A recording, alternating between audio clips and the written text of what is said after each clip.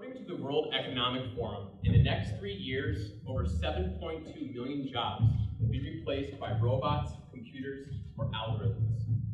Because of this, employers in the future are going to be looking towards candidates who can have skills that robots and computers are not yet threatened to threaten, such as interpersonal, small group, and problem-solving skills.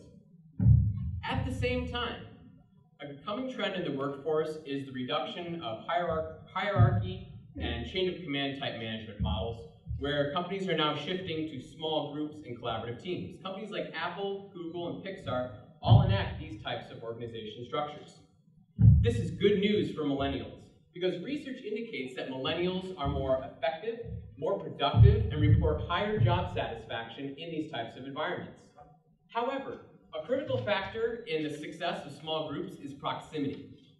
Proximity threatens the productivity of small groups. And in the global marketplace, groups can't always be in the same office, in the same building, sometimes not even on the same continent. So what do? Telepresence helps us create that social space over geographically separated individuals. Now, telepresence is not without its criticism. People say this type of computer-mediated interaction isn't as good as face-to-face, it's not real, and that's where our research comes in. We conducted an experiment to see if communication quality can be replicated over telepresence environments.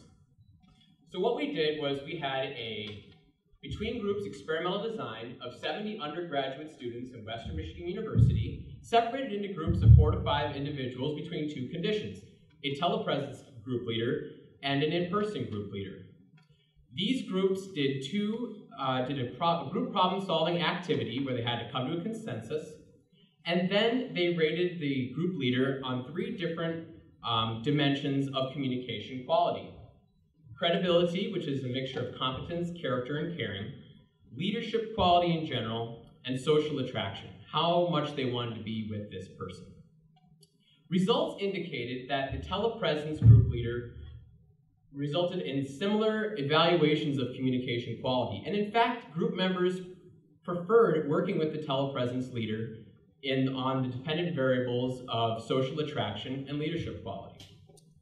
So this may rile some critics who say that these results are not real, but to end you with a quote with the Matrix, if what we believe is real is what we can touch, what we can hear, taste, or smell, then real is just electrical symbols interpreted by our brain. Your relationships are real, whether they're mediated by a computer, a robot like in our study, or from a device in your pocket.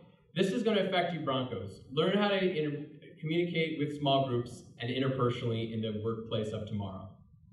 Thank you.